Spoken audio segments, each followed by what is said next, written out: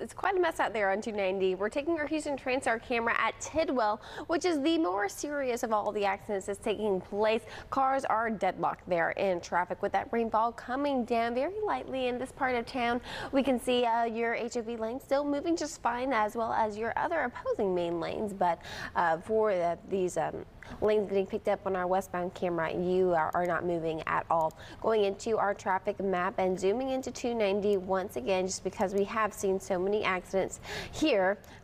We do have current speeds right outside of 610 of about, let's see, 23 miles per hour.